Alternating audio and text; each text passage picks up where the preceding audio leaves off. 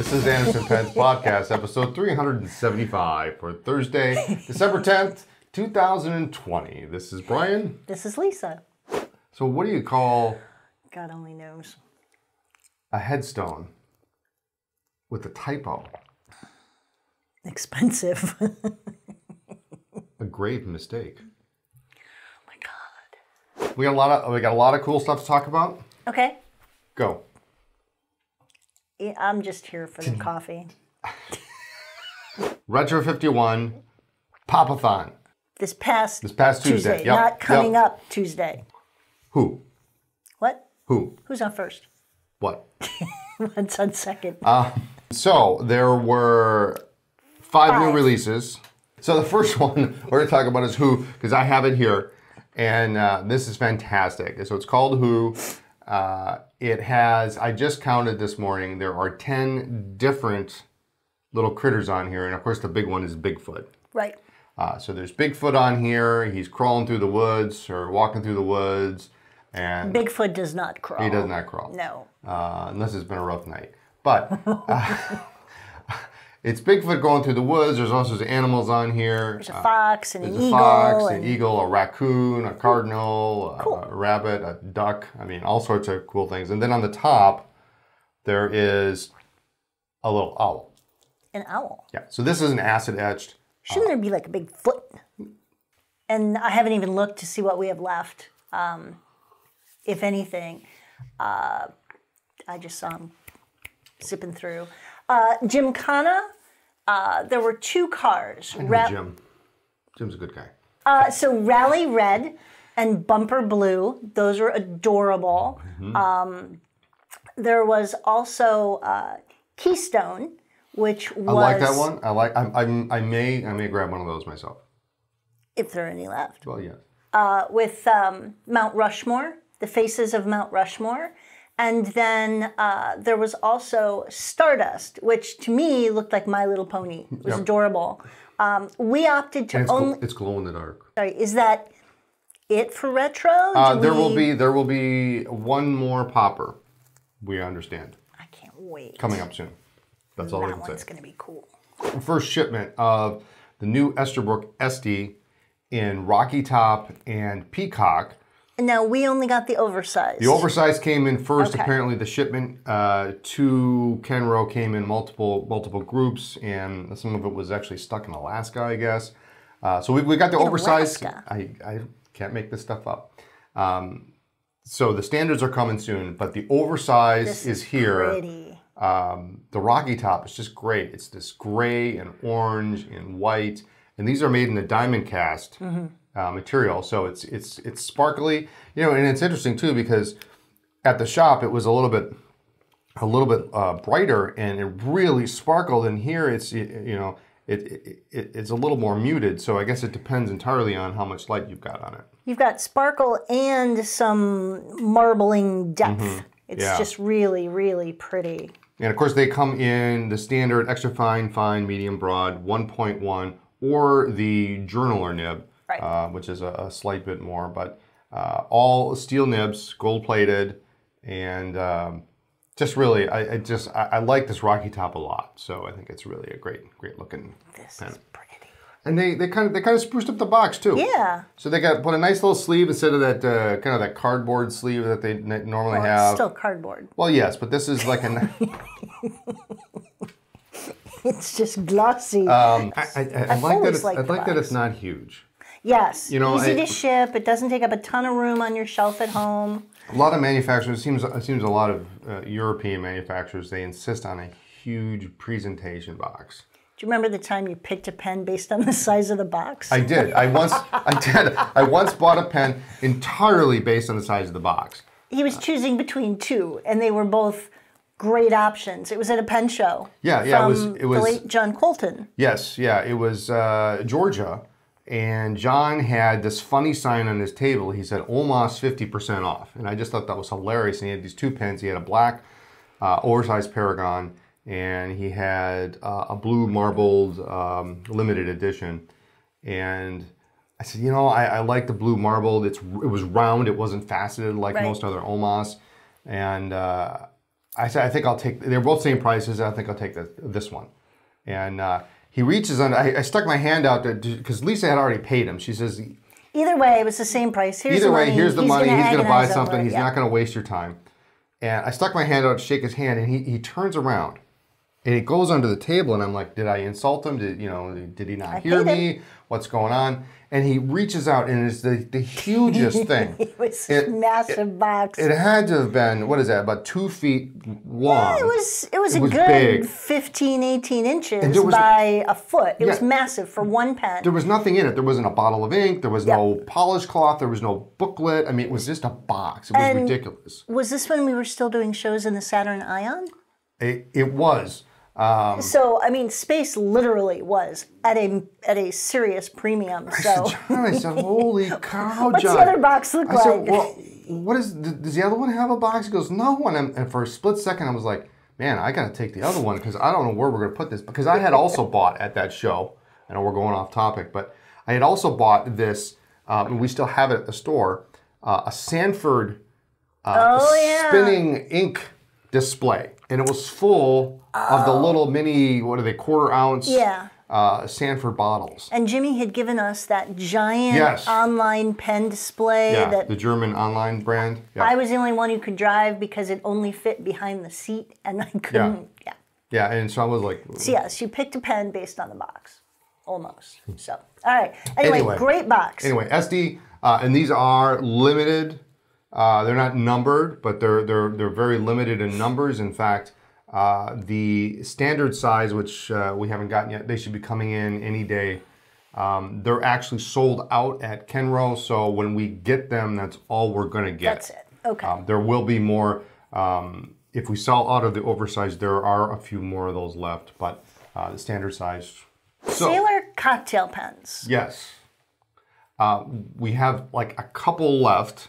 Anything I want? No, I don't think so. You already have one of them. You have know. the best one out of the bunch.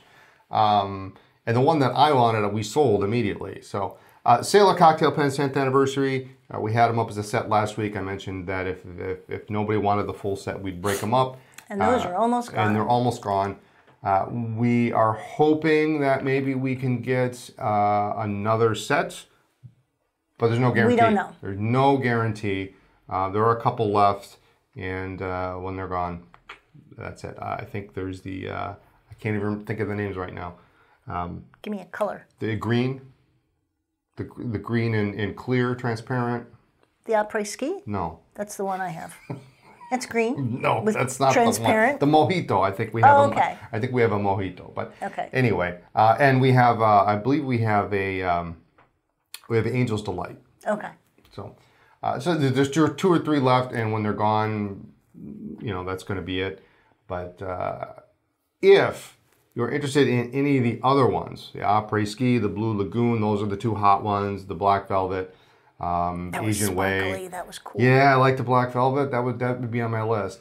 If you're interested in any of them, please do sign up for Back in Stock notification, because if we do get some, we are breaking the sets up. And you'll get a notice as soon as they come in. So again, no guarantee. I can't tell you when. It's likely to be January, but who knows? Who knows? Sailor Limited Edition. A couple years ago, well, actually it was last year, I believe.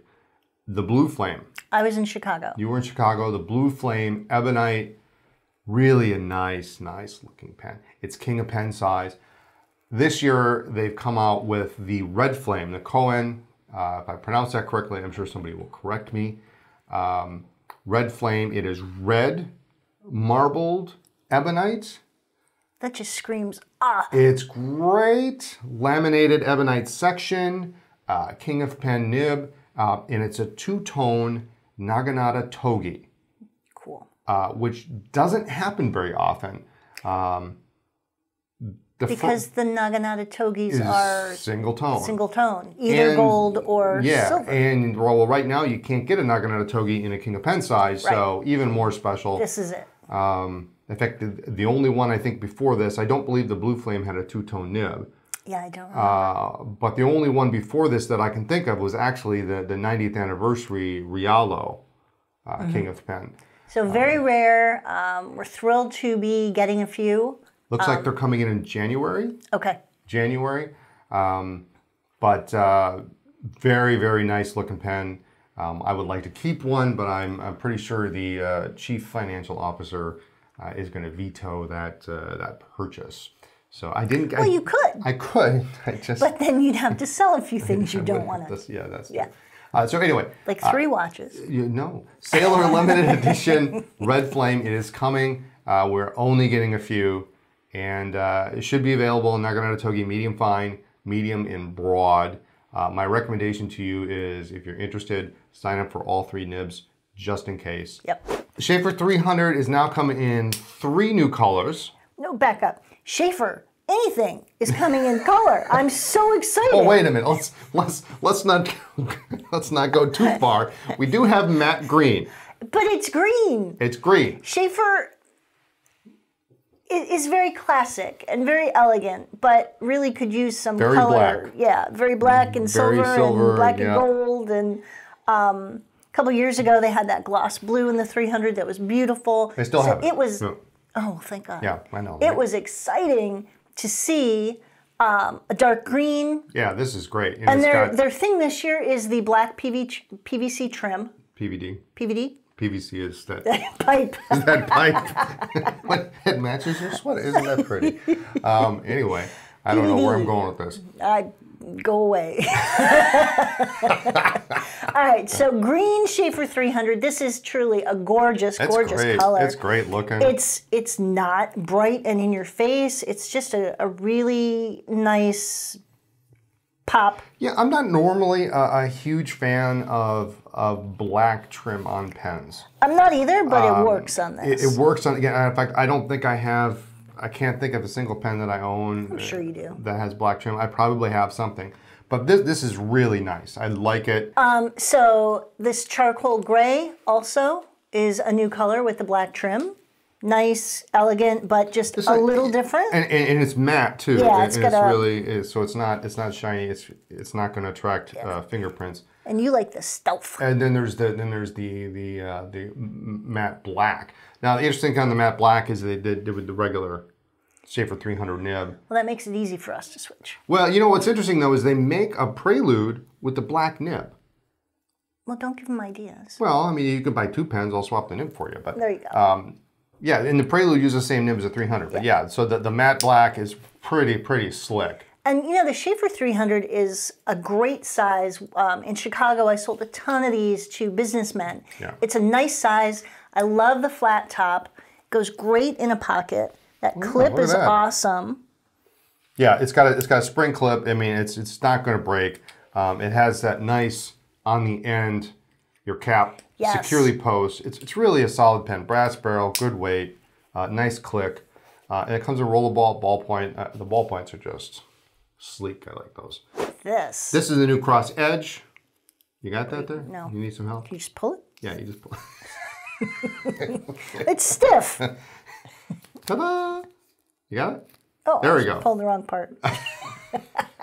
I broke it. It's broken. New Cross Edge in also 3 new metallic colors. This would be killer in a Sheaffer 300. It would be. I wish they would do a Sheaffer 300 in this matte blue again with the black PVC trim. Sorry. I don't get out much these days. But it comes in a new, the matte blue. Yes. And this one, which is kind of nice. Is cool. Yeah.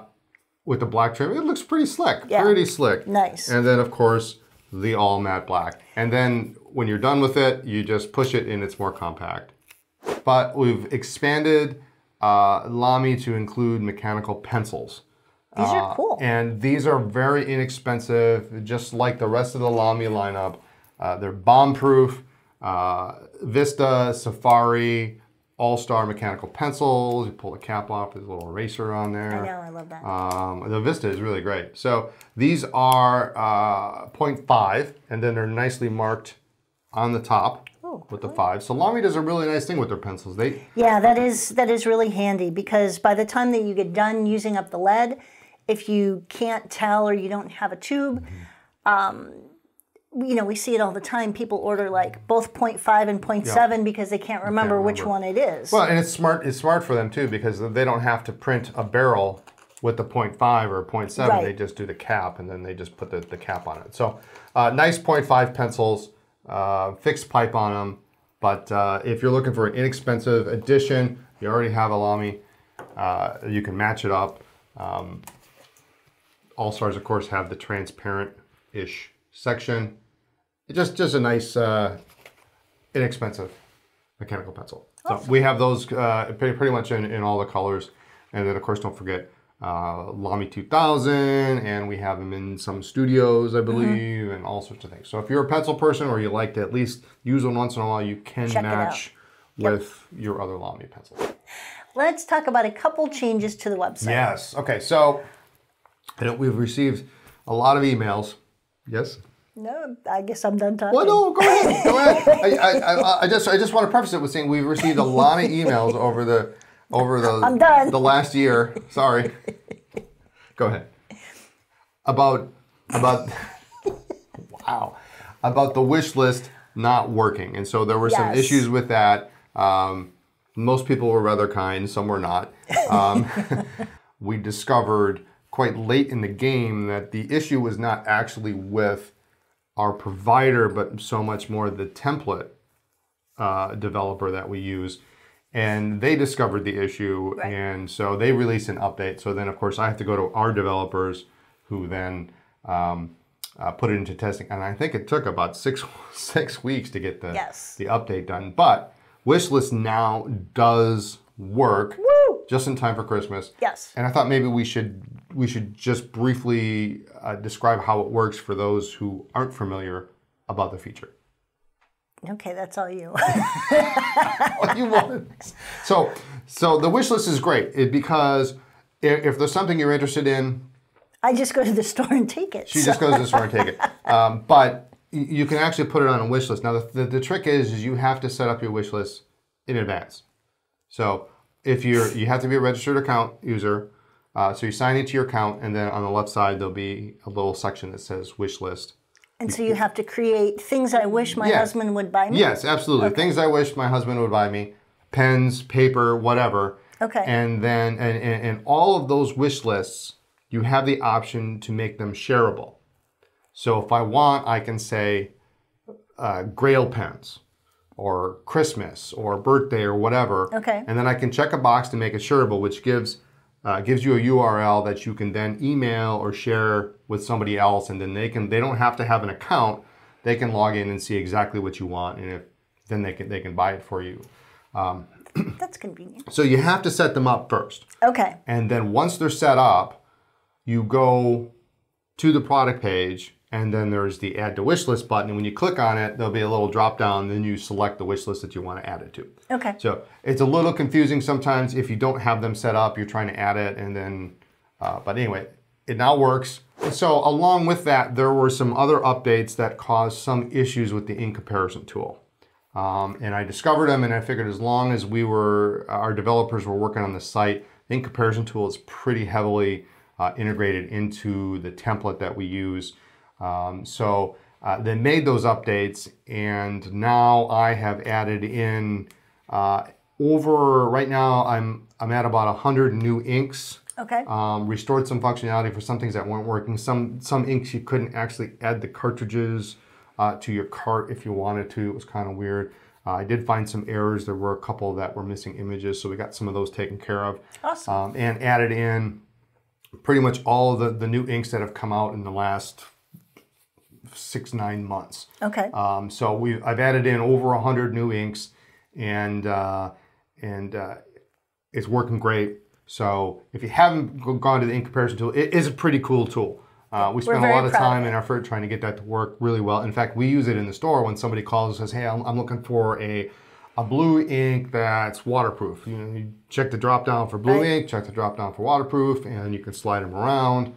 And of course the discontinued inks. Mm-hmm. So we have a lot of discontinued inks in there, and then if you want, you can filter those out. Right. So if you want to find something that looks like Parker Penman Sapphire, you can go and find Parker Penman Sapphire, and then you can compare it to other inks. Or LAMY Petrol. Yeah, or or LAMY Petrol, Dark that was a great Violet, color, yeah. Or Visconti Purple. Visconti Purple is in there, yeah. So you can see them and then you can move them around. You can see the properties.